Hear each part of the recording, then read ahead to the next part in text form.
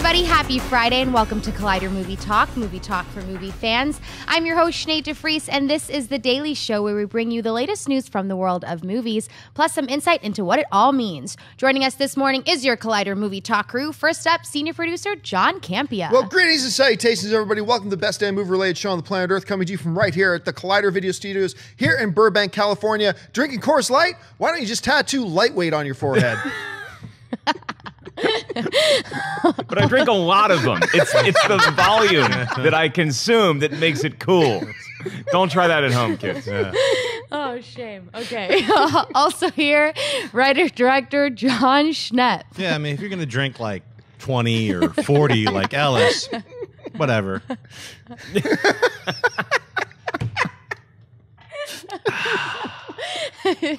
Also here, the lightweight himself, Mr. Mark Ellis. I brought 6 Coors Lights to the studio today because if they released the Star Wars trailer, I was going to have to do the cinnamon challenge. And they didn't, so I don't have to do the cinnamon challenge. If I had to, I was going to wash my mouth out with the delicious Hey, this taste. show, funny. I still got 35 minutes to the end of the show for that Star Wars trailer to drop, Right, damn it it. could drop at any moment. Oh, that's funny. All right, so moving on. Despite the fact that his show Hannibal has been canceled and is about to air its last episode, actor Mads Mikkelsen seems to be in high demand. It was already announced that Mikkelsen will appear in the upcoming Star Wars Rogue One next year, and now it seems we're going to see him in the Marvel Cinematic Universe as well. According to a report in Variety, Mikkelsen is currently in talks with Marvel to appear in the upcoming Doctor Strange in an unknown villain role. As many of you will remember, Mikkelsen was at one time up to play the role of Malekith in Thor: The Dark World a few years ago before the part went to Doctor Who star Christopher Eccleston. John, do you think Mikkelsen would be a good fit for Doctor Strange? Yes, I do. I think very much he would be a great fit for Doctor Strange. I mean, I've seen him in a number of things before, and of course, obviously, he's the villain in Casino Royale, in which he was fantastic. And everybody kept talking about how good Hannibal was. You, is particularly, I remember you told me a number of times, I really got to check out Hannibal. So last week, home one night, Anne's out, doing something with some friends. I said, all right, I'll put on Hannibal. And I watched the whole first season in about 3 days. And it's like, this guy has such a presence. And it's not just the voice, and it's not just his face, and it's not just his mannerisms or how he carries himself. It's all of it put together. This dude owns a screen when he is on it. He just, you cannot take your eyes off him because of what he emotes. It's incredible. Having him play not just any villain, like you name him for any villain role, I say yes, yes, yes. A villain in Doctor Strange, that reeks of perfection. It just sounds amazing. So yes, I would absolutely be all on board for this. What about you, Schnepp? I love it. I mean, he's one of my favorite actors. If you haven't seen Valhalla Rising, it's like almost no dialogue. It just relies solely almost on shots of his face seething with anger. It's a great film. And he's a great actor. And I love Hannibal. So I was really pissed that they canceled Hannibal because they're like, well, come on. But to hear that he's going to be a Doctor Strange, that just ratcheted it up. They've got Benedict Cumberbatch, Tilda Swinton, Chiwetel Ejiofor, and now this guy. It's everyone's saying he's going to play Dormammu, who's like this villain. In Doctor Strange, he's one of the most powerful villains. Well, that's a speculation. I haven't heard anybody. My speculation, he's going to play a character called Nightmare. That's just my guess, because it would almost be like it's just too easy for him to be Dormammu. So I think they would spin it and maybe try this other character, but who knows?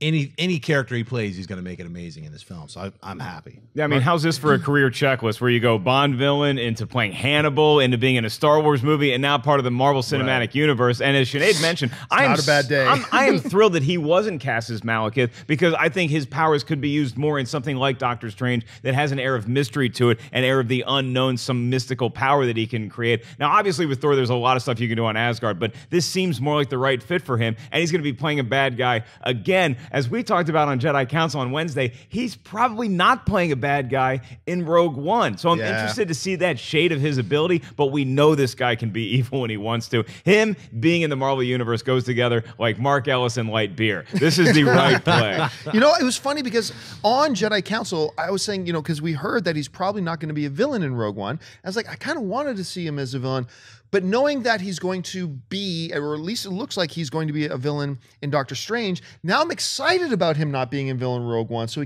we're going to get a good dose of him as a villain, and now we can see him do something else. So that's exciting too.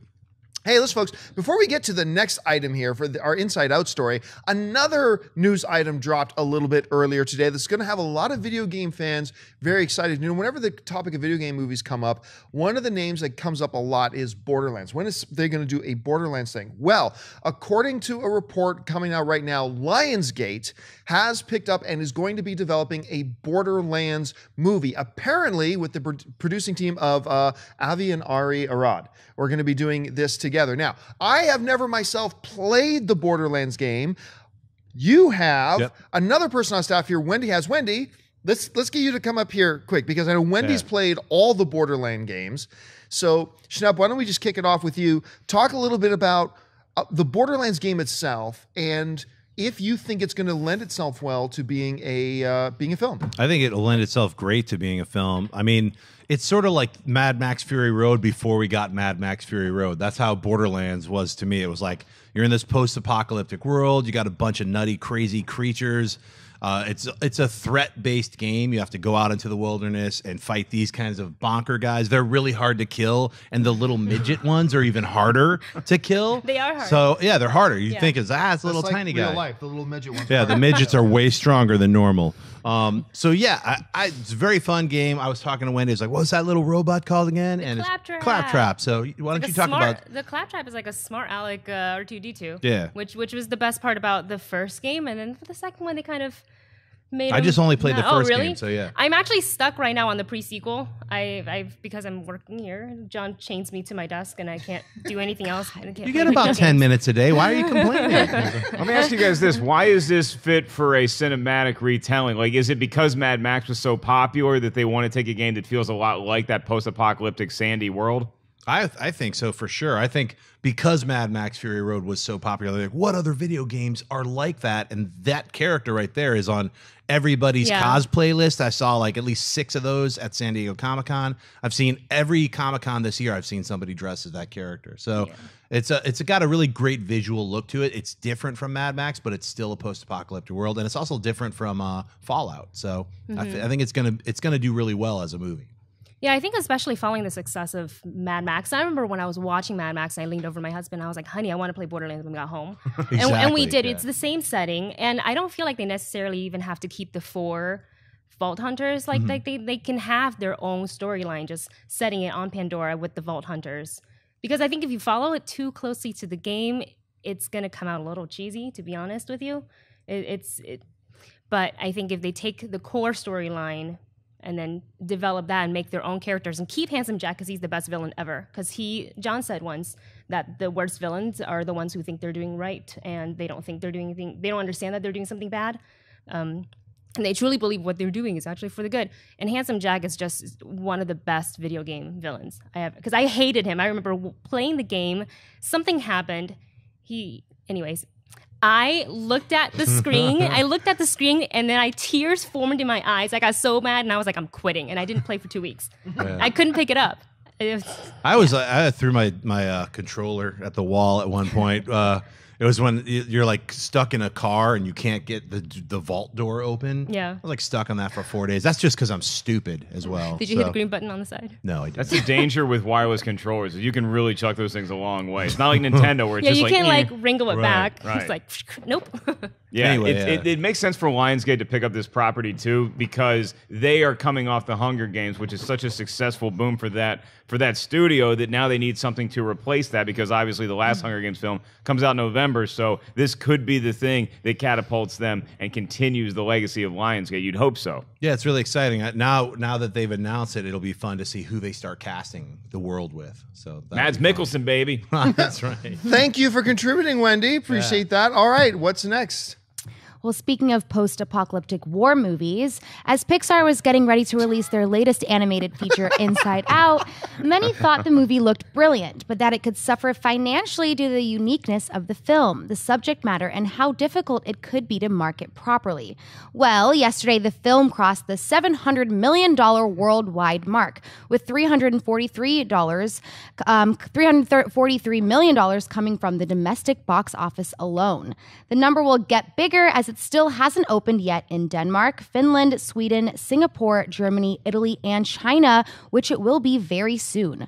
Mark, considering how many people worried how well Inside Out could do, why was it able to succeed on this level? I mean, it's still a Pixar movie. Let's not forget that. It's not some small indie cartoon that's coming out. This is Pixar. This is the monster animation studio right now. More than that, I feel like Inside Out had a lot of replay value to it, where you'd want to go multiple times to check out exactly what's going on in the inner workings of the mind, going to the subconscious, and all the different adventures the joy, sadness, and the rest of the emotions went on. It was a funny movie. It wasn't quite, my only complaint about Inside Out is that it wasn't quite as funny as I thought it might be with that talent, but it told such a good story, and it was such a great way for parents to take their kids and to teach them this is how you should process your emotions. Like, we're using too much anger, let's use joy instead. It's a conversation I hope I never have to have with my kids, because I don't have any.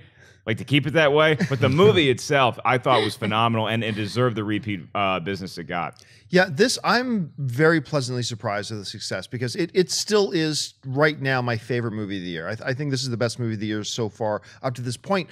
But even after I saw, 2 years ago, I saw the first 15 minutes in CinemaCon in Las Vegas, and I was blown away by it, completely blown away by it, knew it was going to be good, but that it was going to have a really hard time selling. This is an odd concept to sell to the public. And I remember the same kind of conversations came out when WALL-E was coming out. A lot of people thought, yeah, the thing doesn't even talk, and what's going on? Can you sell this? And we know how WALL-E did. I think just word of mouth about how quality this movie is got out. I think you're absolutely right about the rewatchability of it, because I know I went back and watched it several times at the same time. And on top of that, I think people like myself do underestimate the power, even amongst average film fans, that the name Pixar brings along with it. And so while somebody like me, I thought maybe tops, honestly, I thought Pixar should be happy if this movie hits 400 million worldwide, which is a huge mega hit. But at 700 million, I didn't think it would do that, simply because of how hard it is to market a film like this. Now, Schnepp, are you surprised by it, or why do you think it was able to succeed? I mean, I'm surprised by it. I saw it, and I thought it was okay. It was like, to me, I didn't like it as much as all these other Pixar movies. It's still a good film, but when you say the word Pixar, you equate it to like Toy Story 3 or Up, or like all these amazing films that are like of this upper quality. And this was, to me at least, a little too simplistic when you're talking about the mind. Whatever, I'm a super nerd or whatever you want to say. It's like it like that every single brain had the same set of these 5 emotions. It just bothered me. So what, aside from these minor quibbles, you might say, I like the ghost friend. What was his name? Oingo Boingo or Bing Bong. Bing Bong. Sorry, Bing Bong. Who's your friend? Boingo. Bing He's Bong, Bing Bong. an imaginary, but he's not a ghost. He's Yeah, like Casper. your little fake friend, whatever.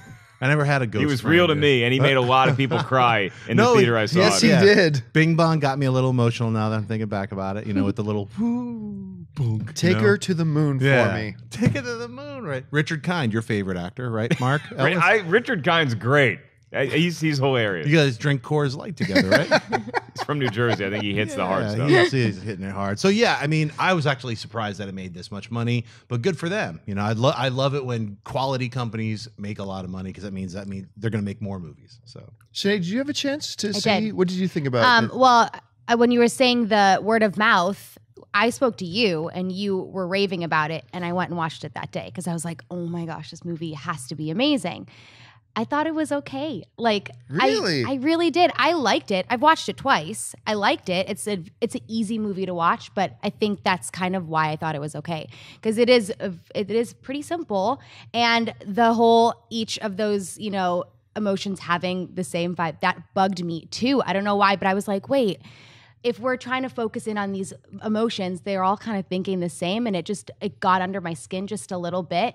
But I think I am surprised. I think word of mouth was it. I think that it just pulled on certain people's heartstrings, and it is a very mature movie, which is why I thought it wouldn't do as well, because it is like, what age group are we talking about here, where it's like a WALL-E too, where I was like, what 5-year-old is going to totally understand just how deep this movie is? But it's more like this 8, 9, 10-year-old, like, as you start really thinking for yourself. But I think the reason why I did so well, honestly, is just people raving about this movie. I can't stand Wally. That's like Johnny Five singing show tunes. I can't watch that movie at all. But Pixar, what they did with Inside Out, that thing's going to be a monster on Blu-ray too. I had a chance to see Riley's First Date, which is a short that's going to be attached to the Blu-ray. Yeah. Right. So the fact that we've established this universe, it opens up so much potential for everything that a teenage girl would go through. And Make sure people you check like it out. little characters like that too. Yeah. Kids love, Oh, you know it what I'm was saying? Like genius, Minions, yeah. like these things that look like you want to squeeze them. I swear to God, like that has got to be a huge part of like the success of some of these movies, because that's like toys just waiting to happen, you know? There's a sequence in the film, I won't say where it happens, but where we kind of zoom into everybody else's mind and we get a little moment. Oh my gosh. I gotta say that was like my favorite part of the film, and without spoilers or anything, it was like I wish they had so much more of that, especially the sequence with the cats. Like it's so that made so much that whole sense sequence. to me. I thought there were a number of good laughs throughout the film, but to me the hardest laugh I had, and I won't say the setup for it, but girl. That I those of you who've seen the movie, you know what I'm talking about. I almost fell out of my seat. I was laughing so hard at that. Yeah. All right, folks, we've reached that part of the show now for buy or sell. Here's how this works. In front of her, Sinead's got a few other items in the world of movie news. She's going to run them down. And those of us at the table are simply going to say whether we buy it or sell. So, Sinead, what do we got? The first trailer for the new documentary, All Things Must Pass, has hit the web. Directed by Colin Hanks, yes, Tom Hanks' son, the film chronicles the rise of Tower Records from its explosive inception to its eventual demise. And while everyone blames the internet for the end of the iconic music store, Hanks digs into the real story behind the end of an institution. How did Tower go from $1 billion a year business to bankruptcy in a very short window of time? Schnepp, do you buy or sell this trailer for All Things Must Pass? I buy this trailer heavily. It looks really, really interesting. And it's something that really has affected everyone that I know, not just Tower Records closing. That was the very first death knell to every one of these individualized, like even Borders, where, people would go and it's the shopping and kind of milling about and being able to look at physical media as we enter this whole other realm that we're moving into where that's not even important anymore. I mean, you've seen the rebirth of vinyl. To a certain degree, we have, with DJs, and now it's becoming a cool thing to play vinyl again, which I think is great. But are we ever going to have a Tower Records again? No. And I think this is really indicative of a certain time. And if you want to learn about the history of how Napster affected the whole globe as far as sales of just vinyl and records in the music industry, and then now we've got torrents that are affecting the movie industry, it's the same exact thing. So, I'm very much looking forward to it. I remember it was just a few days ago, an email got passed across my desk about if we were interested in talking to Colin Hanks about this new movie. And I remember thinking, the Napster came along, the digital age came, that's what happened. But then you watch this trailer and, you see Bruce Springsteen in there, you see Elton John in there, and you see them talking about the impression I get, both from the synopsis and the trailers, that, hey, everybody just assumed it was Napster that did it. But there was actually a bigger story going on behind the scenes that did. And suddenly this story, I love it when movies can take isolated stories like Tower Records, the story, and find the drama that lies within there and bring it out as a narrative and bring it out as a story. And I got to tell you, the trailer totally sold me. I went from being, it sounds like to wow. This feels like something I gotta see. So for me, the trailer's a big buy. It's a huge buy for me. I'm a huge fan of music documentaries. If you haven't seen this echoes back to things that I've seen recently, like the Muscle Shoals documentary or Studio Sound City that Dave Grohl did. It's that kind of feeling where you want to know the history of something like that. You take out the history of Tower Records, but also just the changing of the guard, like what you guys referenced, how physical media, it went from vinyl to cassette to CD and then magic. And then all of a sudden, it's this digital age where you don't need to go anywhere. There's two landmark places in Los Angeles. One was Tower Records. The other one is Amoeba. And Amoeba's still there largely because they sell vinyl. And there's been a resurgence in vinyl, and Tower Records never got that opportunity. When I first moved to Hollywood, one of the landmarks that I got to see, I walked by Tower Records, and I'm like, oh, this is the Tower Records. So I'm fascinated by this documentary. I can't wait to see it. One of the things that it does bring to my mind, too, you mentioned Amoeba. If you live anywhere in or around Hollywood or visited Hollywood, chances are, or watch the opening to Entourage, you've seen Amoeba Records. It is a landmark in this town. I often wonder, every time I go past it, though, I often wonder, how much longer? How much It's longer always can popping off though. Oh, Like yeah. there's Yeah. all, and They're- they do shows and stuff there too, which they've helps. expanded themselves. Right. Yeah, Right. to cover a lot of things and stuff like that. They've handled it And really well. there's not that many of them. They're sort of in franchise all over the place. I think there's only 3 Amoebas. There's one in San Francisco and here in LA, and I think there's one somewhere else. I can't remember. Yeah, I think there's one in Pasadena too. Fun fact about the Tower Records used to be in LA. David Lee Roth, they actually built a skyscraper, like a mountain for him to climb on top of Tower Records to promote his album Skyscraper. That was like the height of the 80s and excess and everything. And it was just a really cool, I'll Instagram the picture. It's awesome to look at. All right, what's next? As many of you know, director Ridley Scott has plans to shoot a sequel to his 2012 film Prometheus, and it looks like plans are moving ahead to start sooner rather than later. According to an interview in Empire, the director claimed that he is already heavy at work on pre-production on the film and has confirmed that it is his next project. This interview seems to confirm earlier rumors that Scott petitioned Fox Studios to push back the Neil Blomkamp Alien 5 project to allow Prometheus 2 to shoot and hit theaters first.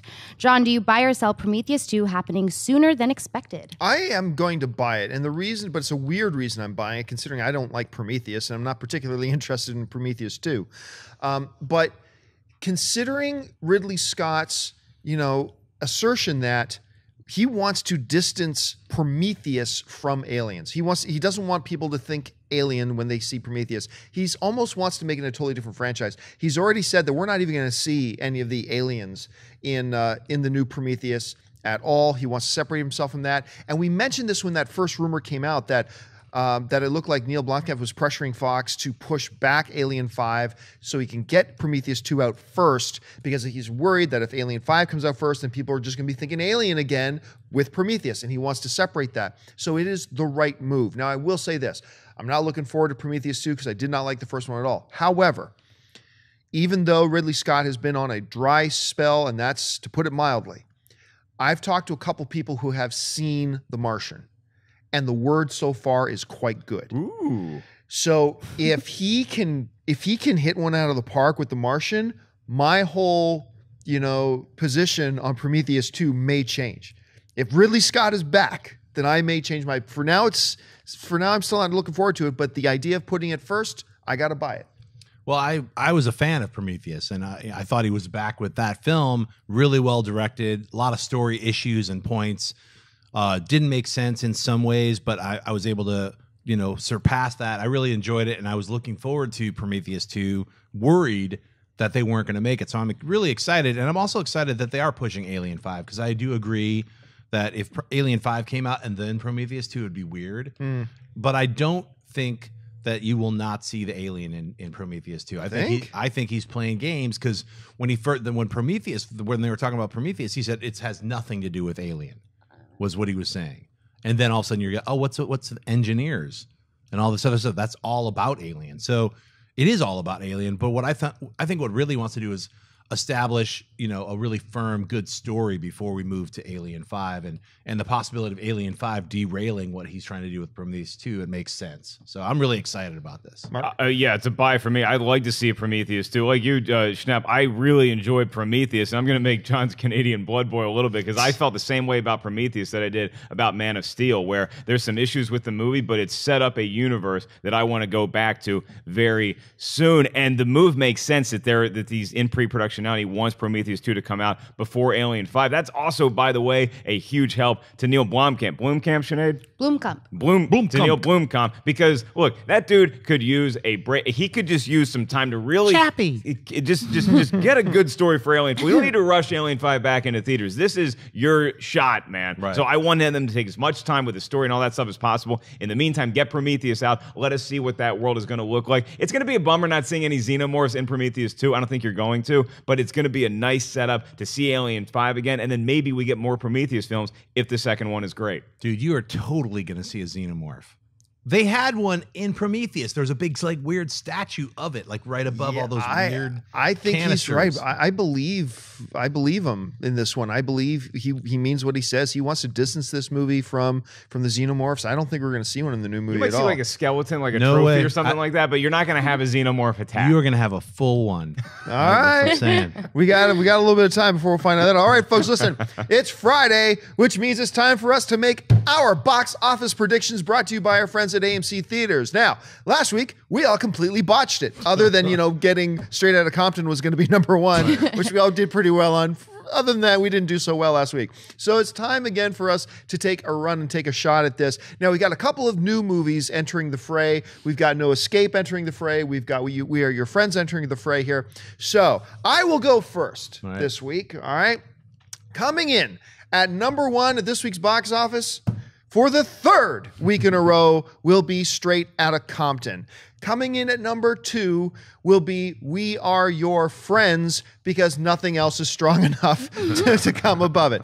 Coming in third spot, I believe, is going to be Mission Impossible Rogue Nation. Coming in fourth spot will be No Escape. And coming in fifth spot will be Man from U.N.C.L.E. So those are my box office choices. And what about you, Schnepp? All right, first I'll give my fake one. Coming out in number one is No Escape.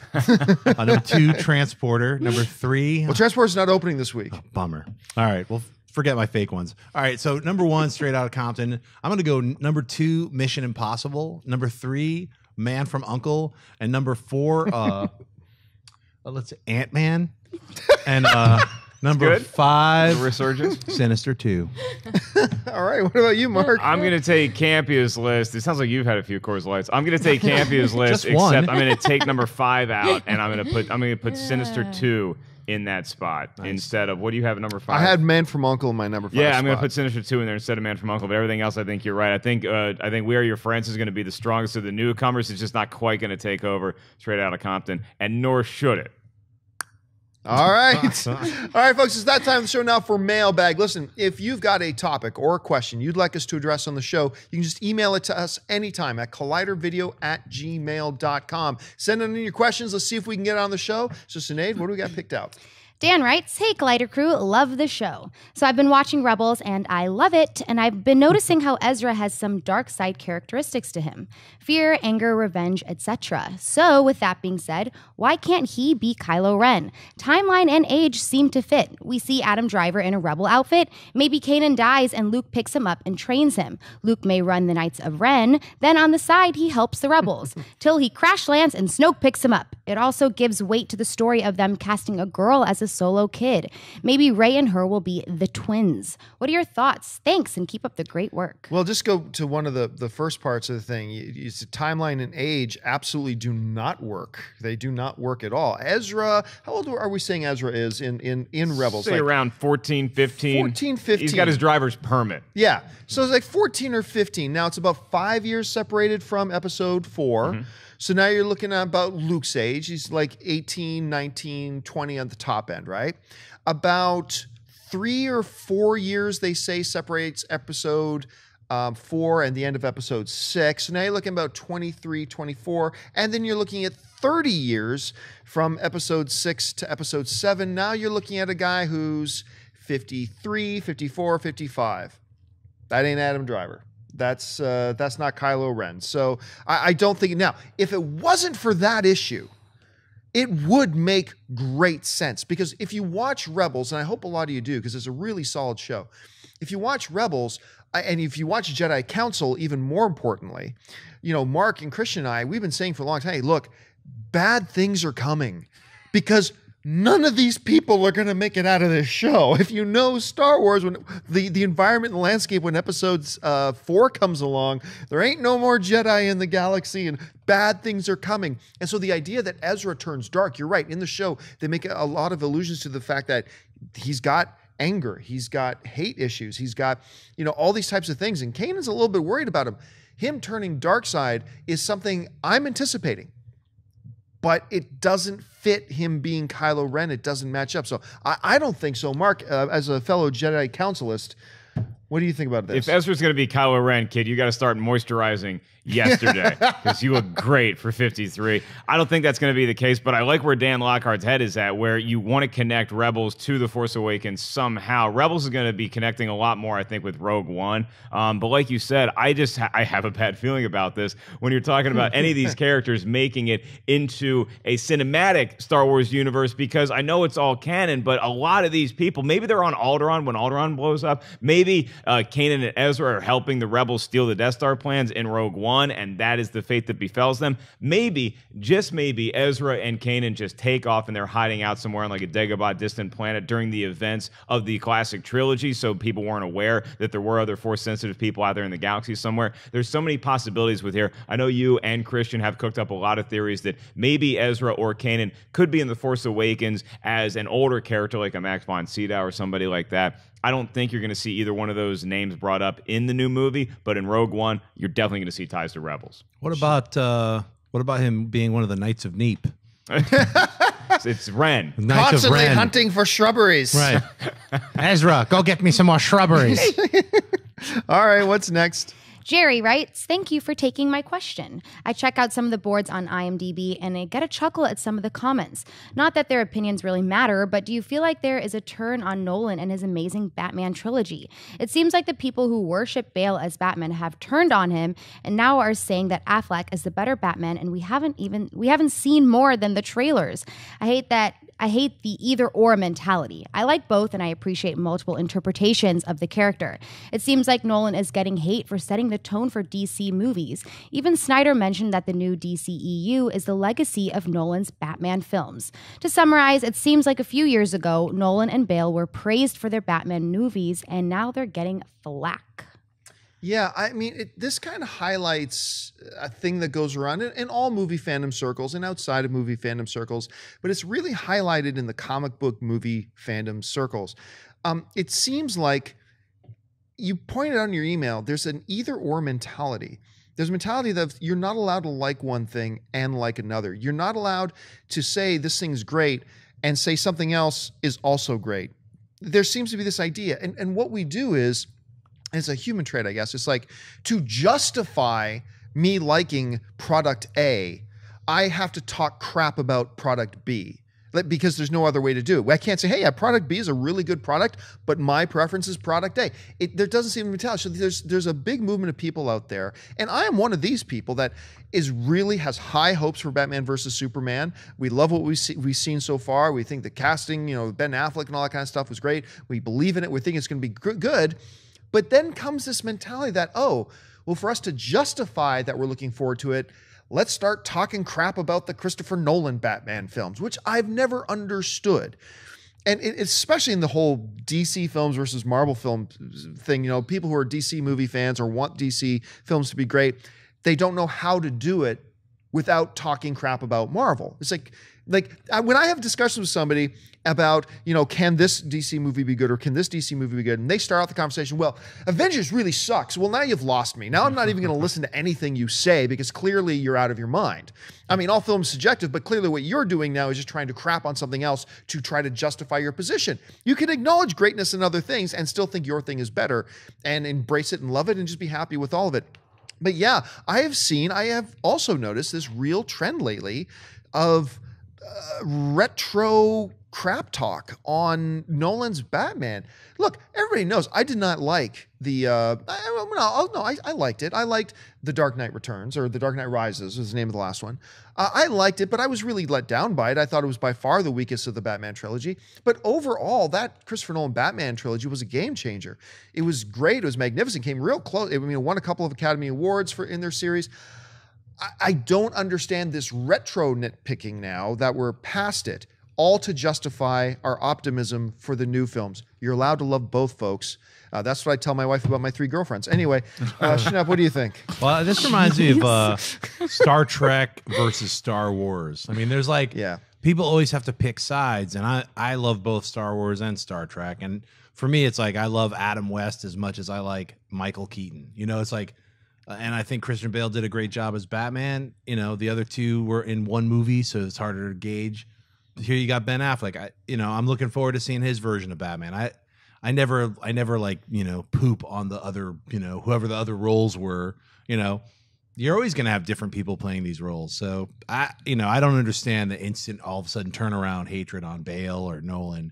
stupid. Yeah, just before we go on, my text messages are blowing up here from my wife. If either of you guys have a couch I can sleep on tonight, that would be fantastic. Thank you. Anyway, Mark, your thoughts on this whole thing? I just felt a wave of panic because I thought you were checking and people were texting you that there's a new Star Wars trailer.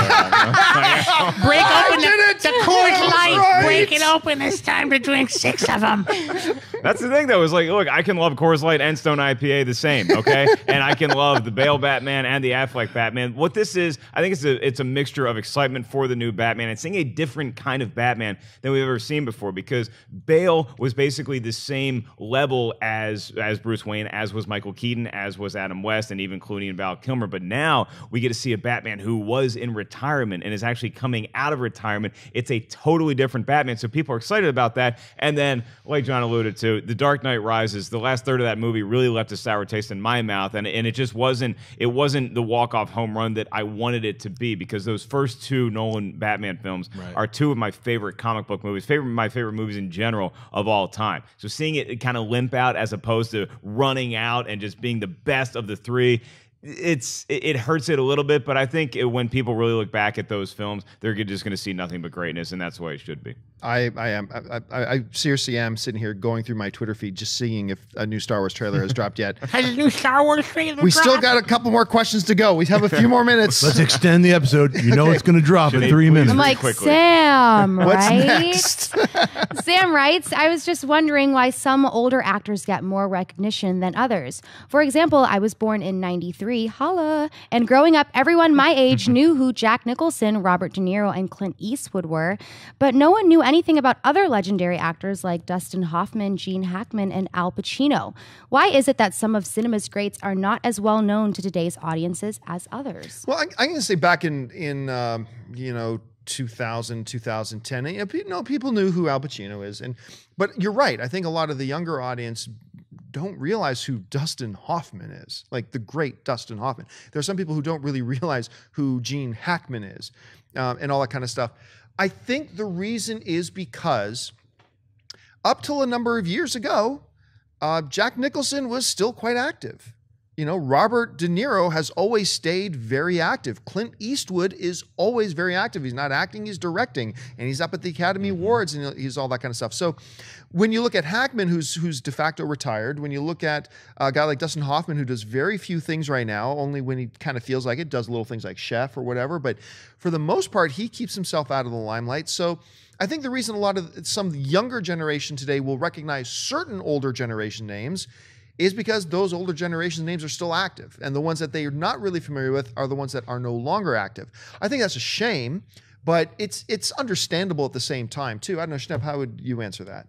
I think wherever you grew up, Spink, your friends weren't watching movies. That's all I could say. It's like, because you got to watch The French Connection, you got to watch The Conversation to know who Gene Hackman is. Yeah, Gene Hackman is not active now. You're totally right. So that's what happens with every single set of a decade of actors and directors and writers, is they disappear as the next set of new people come in, new Hollywood fresh talent. That's just how it is. So in order to find out about these people, like you did, you probably had to go and do some homework and research and watch some of the older, like Kramer versus Kramer for Dustin Hoffman. I think Dustin Hoffman's last hit was Rain Man, and that was over 20 years ago. So, that's just how it is.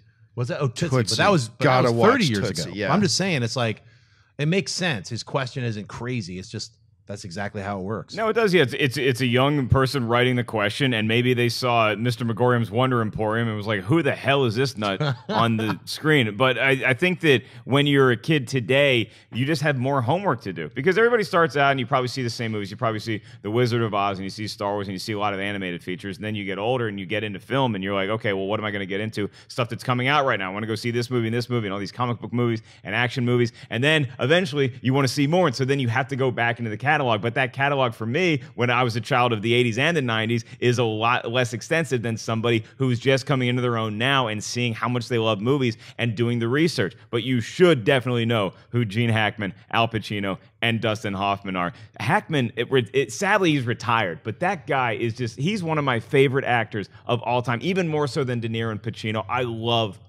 Gene Hackman. Mm-hmm. Yeah, when you're looking at things like Hoosiers, like even beyond, obviously, French Connection, those classic Hoosiers, he was for several generations our understanding of Lex Luthor. He was Lex Luthor. I mean, but you know what I think his last film was? I have to look this up to be sure. I think his last film was actually comedy everybody hated, but I actually didn't Heartbreakers? mind. Heartbreakers. No, I didn't. With I Sigourney didn't hate Weaver it either. I and thought it was fun. Who was the girl from Jennifer Party Love Hewitt. With Jennifer Love Hewitt. I actually thought that was a cute. I liked don't it want to too. rain on anybody's I liked it parade, too. but I believe the film Welcome to Mooseport With was Ray- the last time we saw Gene Hackman. Do you think that on came screen. after Heartbreakers? Did that come after? It definitely came after Heartbreakers. You yeah, might- I'm pretty might be sure right. That- it was that Welcome rings to true I'm not to me. arguing with this Gene Hackman lover. He knows. All right, folks, that'll do it for us for this installment of Collider Videos Movie Talk. Thank you so much for joining us. Listen, don't forget, lots of great films are playing over at our friends at AMC Theaters. Head on over to www.amctheaters.com for all of your theater, showtime, and of course, your movie ticket information. If you want an audio-only version of this episode, just check your favorite podcast app, search for Collider Video, and you should be able to find our podcast there. Of course, the most important thing, obviously, is subscribe to this YouTube channel. If you're not a subscriber yet, click that subscribe button. Keep up to date with all the movie talks, heroes, Jedi councils, mailbags, and now we got some TV stuff coming too, which we're all very excited about. Follow us on Facebook, Twitter. Check out our Instagram account, of course, at Collider Video. Wendy's always putting stuff up there as well. I want to thank the guys sitting at the table with me. First of all, sitting over here, Mr. Jon Schnepp. Schnepp, where can people find you online? You guys can find me on Twitter and Instagram, just at Jon Schnepp and at TDOSLWH. You can also find clips of Gene Hackman in my documentary, The Death of Superman Lives, playing. The Death of Superman Lives, what happened? He's playing Lex Luthor. You can check that out. You can rent it or get a Blu-ray at www.tdoslwh.com. Thanks. Over here, Mr. Mark Ellis. Mark, where can people find you drinking Coors Light? You can find a lot of pictures of me with a Coors Light online, Twitter, Instagram, at 5150 Ellis. Next weekend, I'm going to be in Kansas City, Missouri at the Improv. Come out, say hi. And, of course, our lovely host today, Miss Sinead DeFries, who only drinks Jack. Sinead, where can people find you? That's right, when I'm not watering my plants with Coors Light. Bam! Boom! I'm online on Twitter and Instagram making fun of Mark Ellis at Sinead DeFries and at thatsoshinead.com. And, of course, you can just follow me on the various social media networks on Facebook or on Twitter, just at John Campea. Thanks a lot for joining us, guys. My name is John Campea for Collider Video, and until next time, bye-bye.